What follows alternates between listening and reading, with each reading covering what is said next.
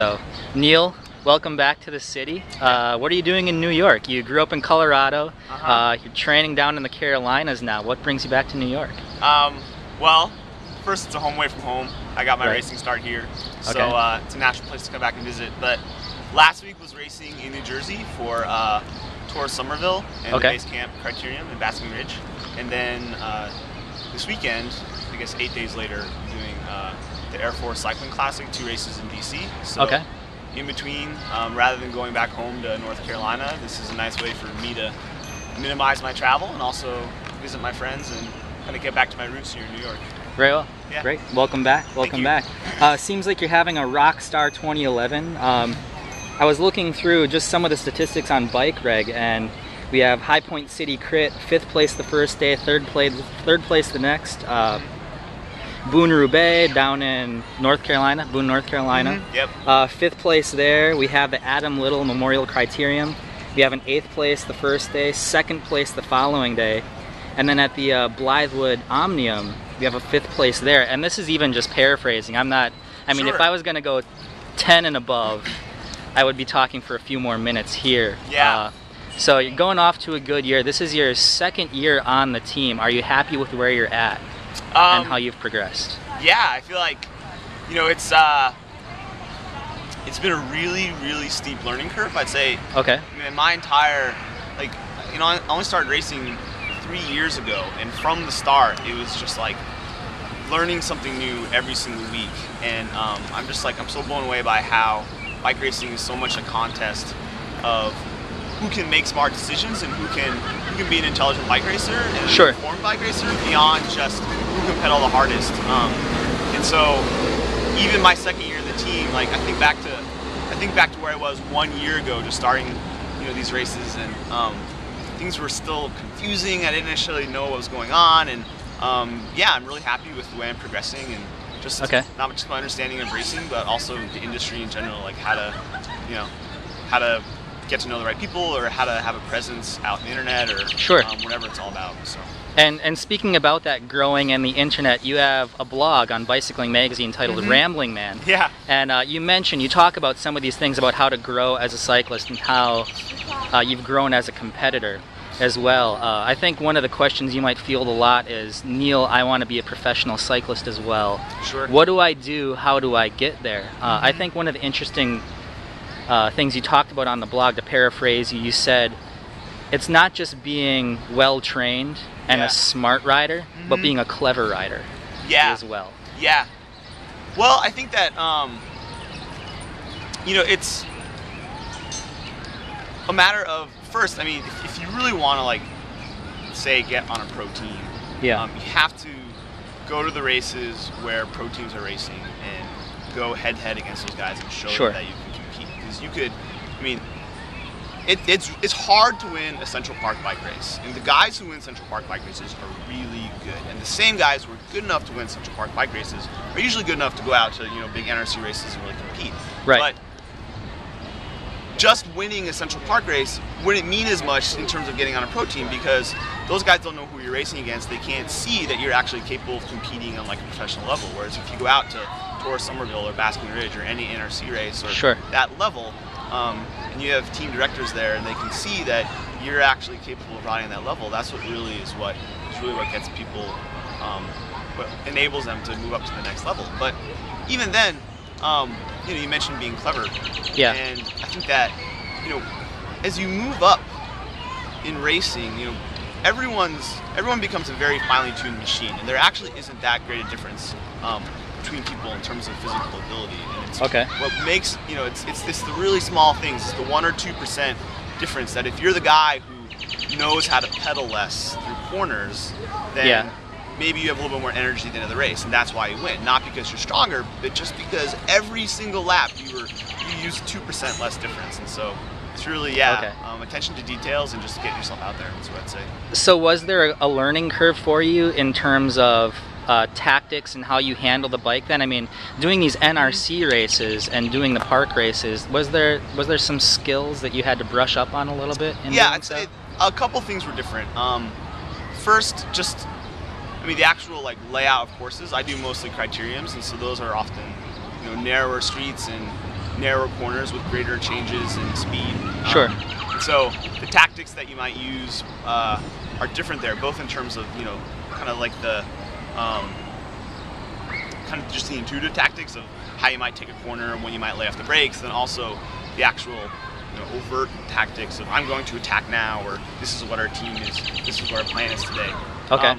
But really, what it also is that I'm racing in a different place usually every single week, and so it's rare that I get to encounter a course more than one time. And so you race at Floyd Bennett Field, or you race at Central Park or Prospect Park, and you're doing the same race over and over, and everyone knows that, okay, you attack on Harlan Hill, or you know, at Floyd Bennett Field there's a crosswind on this section, so make sure on this side of the road, and it becomes a little bit more formulaic and obvious. Whereas one thing that I really had to learn how to do was show up to a race, see a course for the first time, and, you know, quickly develop an understanding of how that's going to affect a bike race, just like right off the bat, not getting to do it a dozen times like you might in some other races.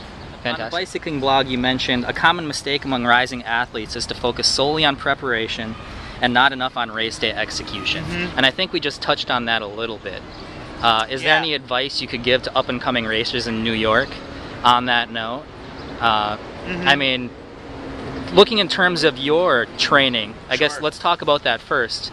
Going from racing here, and then now you're on a professional team, going into your second year, is there a big difference in your, you know, your training in terms of hours? How do you quantify it? Right. I mean, well,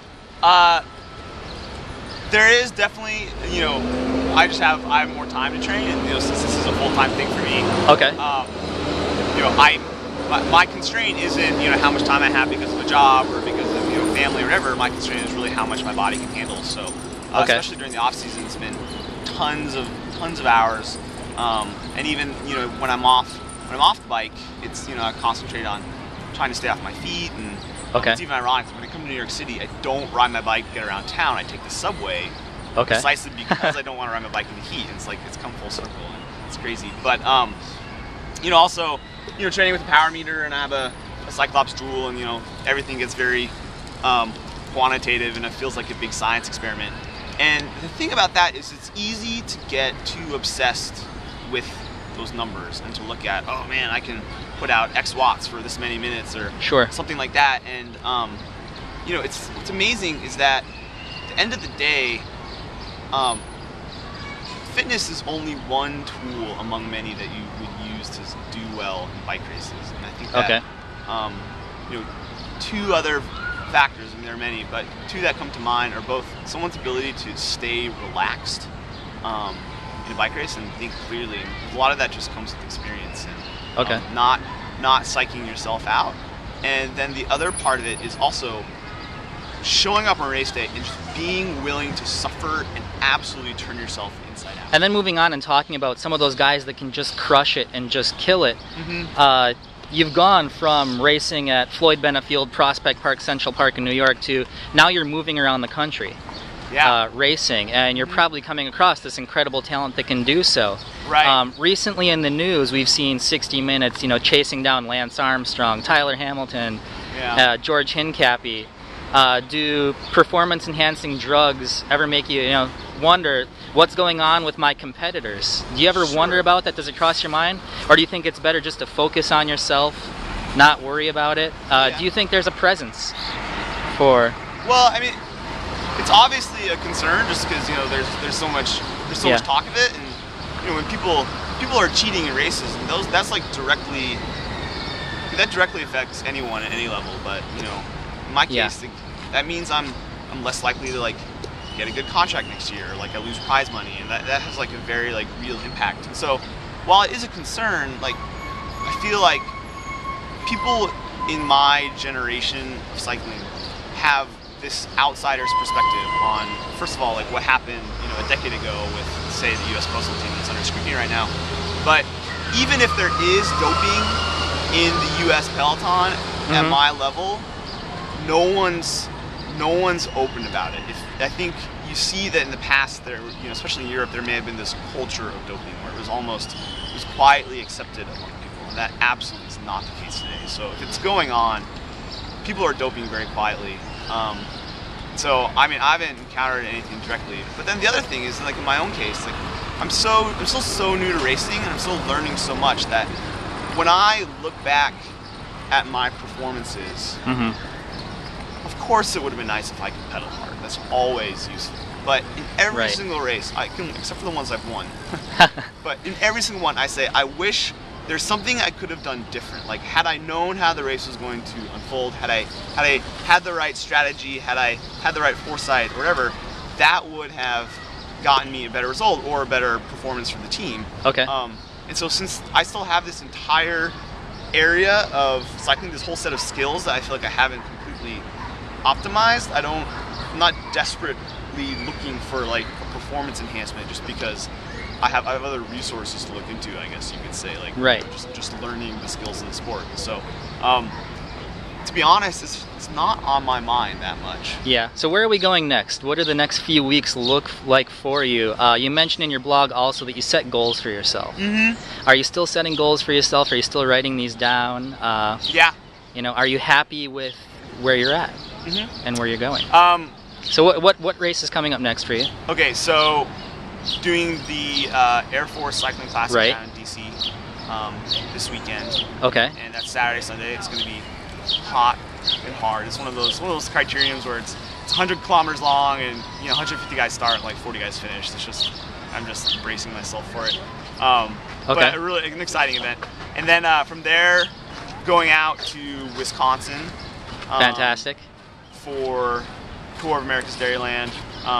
Me and one of our sprinter on the team, Luke Keogh, but the rest of the team is actually going out to Nature Valley, so we're splitting our team that weekend. Okay. Has your role changed with the team in the last year? I mean, you mentioned, team captain, sprinter, and whatnot. It has not in my specific skill set hasn't changed that much. I mean, we have a very egalitarian team, which is great. Generally, when you start a bike race, it's not like guys are racing for themselves, but everyone kind of gets their opportunity to go for the result. And so, usually that's great. When a race comes down to a field sprint, we know who the field sprinters are, and we'll work for them. But throughout a bike race, anyone can jump in a break, anyone can go for the victory. I've always been just more of an all-arounder who can also sprint if I need to. Sure. And I feel like last year I was just more I was along for the ride. It was my first year in the team. It was my first time in these big races, and I was there to learn as much as I was to actually contribute. And I got my opportunities, and tried to make the most of them.